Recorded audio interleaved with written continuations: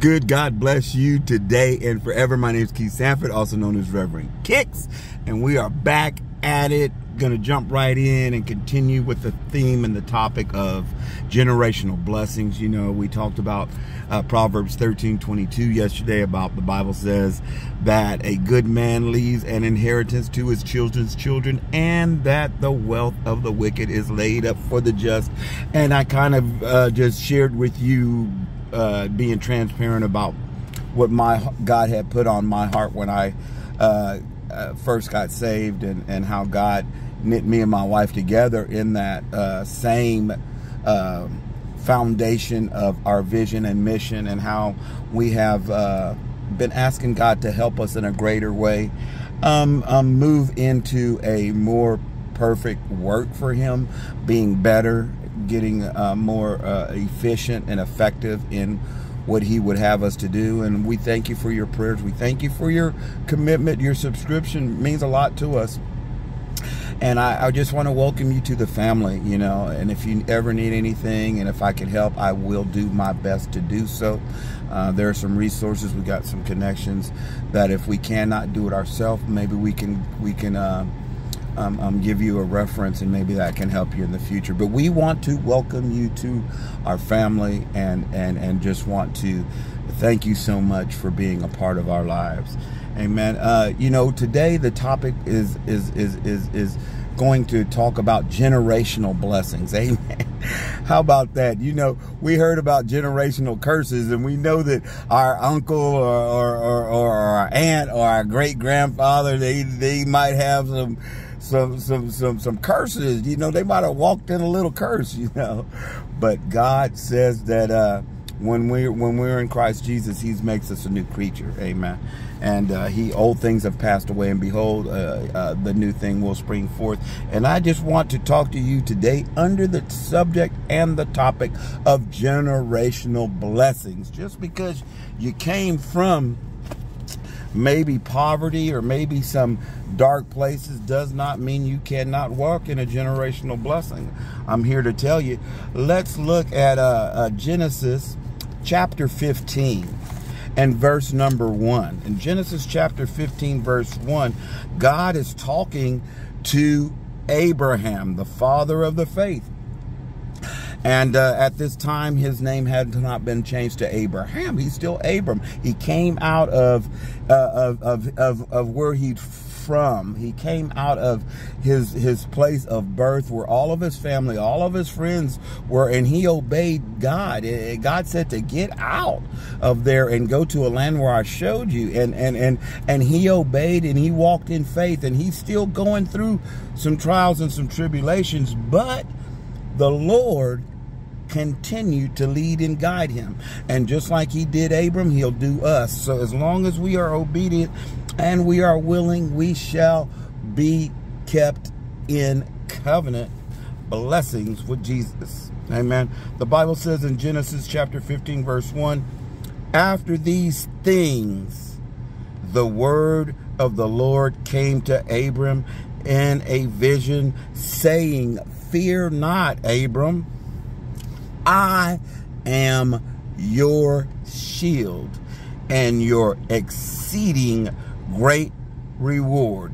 I am your abundant compensation, and and the reward that I shall pour out to you will be exceedingly great, because I am exceedingly great. Aren't you glad to hear that? Amen. Aren't you glad to know that even our greatest dreams are not big enough for God? That's where we hear the Lord being personified as our shield and our buckler. Amen. He is our shield and our exceeding great reward. Come on, somebody. We've always focused on the things that we don't have sometimes when we're going through. Amen. When we're really going through it, you know what I mean? It's hard for us to see past the the trees because of the forest. You know what I mean? And this is God's word coming to Abram as he was walking toward his promise. He had not walked into the place where God wanted him yet. He was still walking by faith, believing God, amen, and moving not by what he saw, but by what God said. And in that same way, we must do the same, amen. The Bible says that God spoke to him in a vision. See, sometimes God will visit us in dreams and visions, amen. He will put something in our spirit, in our heart, and as we meditate and pray and maybe fall asleep, God will give us dreams and visions of things that God wants us to do, say, act, or behave. Come on, somebody. And he came to remind Abram who he is. And I came here today to remind us who God is. The Bible says that God visited Abram and said, I am your shield. Come on, somebody. Baby, how many of you know if God's your shield, he's better than any type of bodyguard you could ever buy? Amen. He's better than CIA, FBI, DEA, tobacco and tobacco and firearms. He's better than the Delta Force. He's better than Special Forces. He's better than any SEAL Team 6. He's better. He's better. Because he's our exceeding great reward. And I don't care if you don't get anything else out of what I'm saying today, baby. Put your hand on your heart and throw your hands up to God and say, thank you, Jesus, for being my shield and my exceeding great reward. Come on, somebody. Somebody needs to hear that. Somebody's down in the valley of the shadow of death, and they're fearing evil. But I came here to tell you today, in the name of Jesus, hear the word of the Lord. God says, fear not. He is your shield and your abundant compensation. Oh, it's going to be worth it, baby. It's going to, all the pain, all the sorrow, all the betrayal, all the treachery, all of the, my Lord, hallelujah, all the tribulation, all the trouble, hallelujah. The victory is going to exceed it because God is going to do it. And he says, I'm going to exceed that and I'm going to compensate because he is the, oh my Lord, how Monday, he is our abundant compensation, and our reward shall be exceedingly great. Oh my God. Woo! Could you believe that? If you could just believe that and start acting like you already got it. Oh, how your life and your heart and your mind and your memory and your thoughts and your actions and your emotions would change. Say, I'm going to change today because we are going to walk in generational blessings. Somebody say generational blessings. Let's turn our Bible to the book of Psalms. And let's go to Psalm 66 and 12. And let's look at another person, King David, that was going through. Amen. And let's see what the word of the Lord came and visited and shared with him. Amen. Woo! I love it. I love it. I love it. Psalm 66, verse number 12. Psalm 66, verse number 12 says in the Amplified Bible, that David said, you have caused men to ride over our heads when we were already laid out to the ground. Woo! Now, that's not the end of it. Don't hold on. There's generations of blessings. We're getting to the blessings. But, you know, before the blessings, sometimes you might be battered and bruised. Sometimes you might have to go through a season of battering and bruising. Amen. That's all right, baby. That's all right. That's all right, babe. Because remember what we said in Genesis chapter 15. He visited Abram in the midst of his trouble, and he said, fear not, baby, fear not, for I am your shield and your exceeding great reward. Let's see what he says as David is confessing about the things that he has been through. He said that you caused men to ride over our heads when we were laid out prostrate. Laid out prostrate. Come on, somebody. It doesn't stop there. He goes on to say, we went through fire and we went through flood. Have you ever been to in a fiery trial? Or have you ever been through something that you felt like you were gonna drown and you were sinking in the midst of that overflow of flood of affliction? And you were like, oh God, you've caused this thing to happen and I don't feel like I'm gonna make it out. Listen, it's not over, Lisa. Listen, Lisa, listen, it's not over. It's not finished. Come on, somebody. Tell your neighbor it's not finished. The Bible says that although God calls David to be laid prostrate while men rode over his heads and the heads of the children of Israel, and although the children of Israel, along with David, walked through fire and through the flood, the Bible said that David said that God brought them out into a broad and moist place, a place that was abundant and refreshing, and it was in the midst of open air. Come on, somebody. Have you ever been drowning? Have you ever tried to get some air and couldn't get it? How does it feel when you finally get that breath of air? God said, in his word, in the 12th verse of the 66th Psalm, that although he may have caused some men to ride over your head when you was laid down flat on your belly or on your back, and you went through fire and you went through the flood, the Bible says that he will bring you into a large place and give you a access to open and fresh air. Hallelujah. Glory to God in the highest. That's why, in the name of Jesus, we must connect with Jesus Christ through the blood. Through his blood, because in the blood was the covenant. In the Old Testament, they sacrificed and had offerings to the Lord as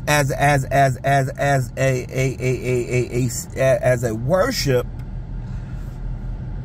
so that they could prove to God that they wanted him to be their shield, and that they could walk in the covenant blessing that God promised them when they obeyed his word. So we must walk with and be connected with Jesus Christ through his blood. And just like, my God, hallelujah, in the name of Jesus, just like David and Abram went through fiery trials, don't let anybody, don't let nothing steal your joy. If the devil can't steal your joy, he can't take your stuff. Come on, somebody. God knows how to bring you out. He knows how to bring you in. Don't let anybody cut the umbilical cord that connects you to the Word of God and access to the generational blessing. Come on, somebody. Woo! Hallelujah, hallelujah. Come on, somebody.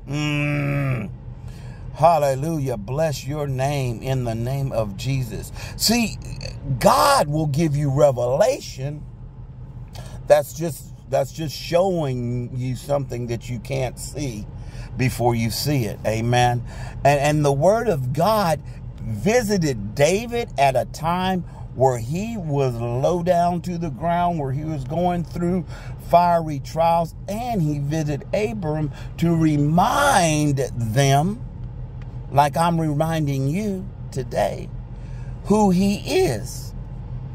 See, God is able to bring you into a large place if you're faithful over what God has you now.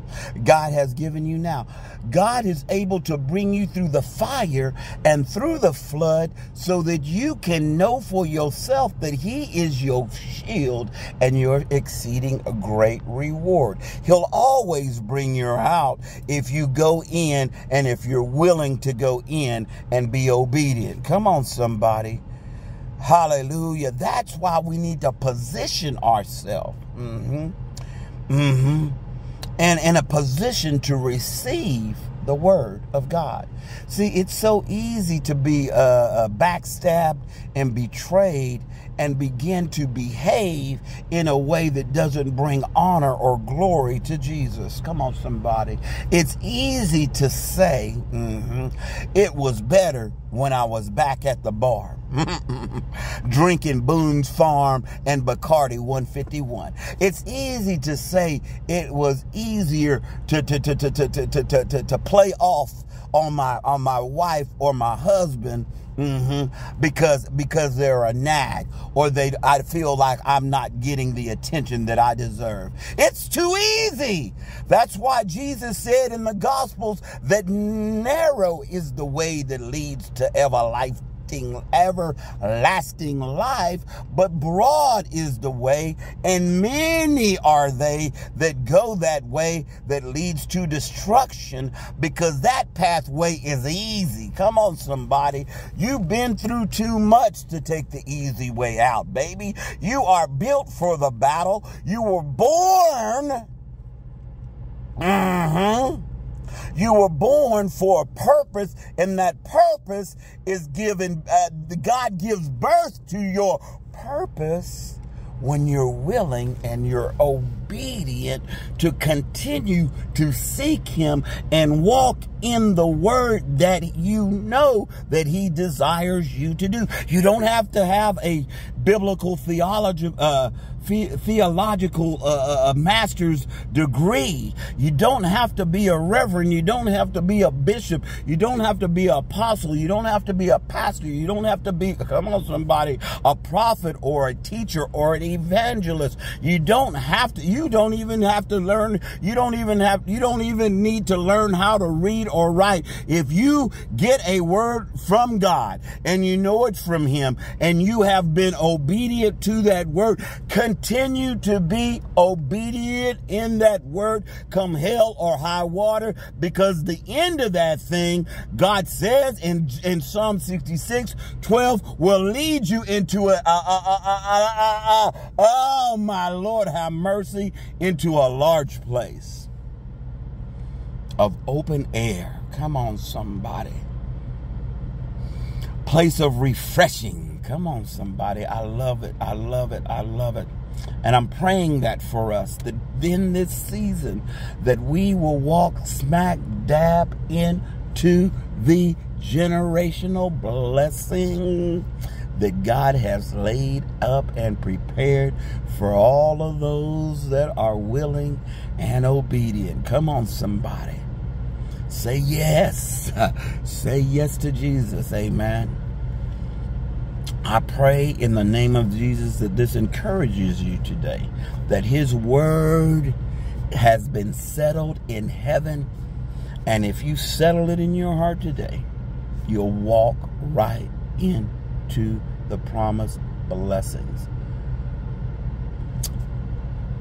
Let's pray.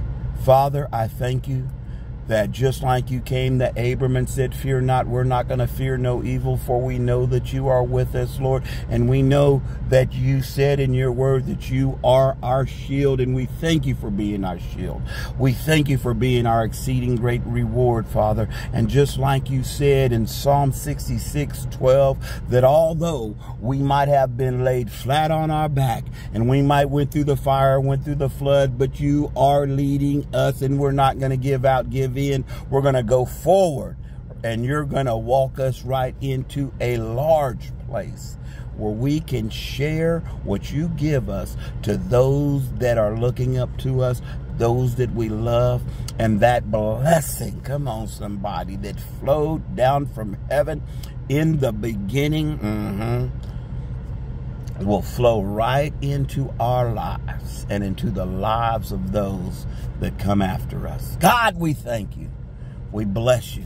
In Jesus' name I pray. In Jesus' name, amen. Say, I receive it.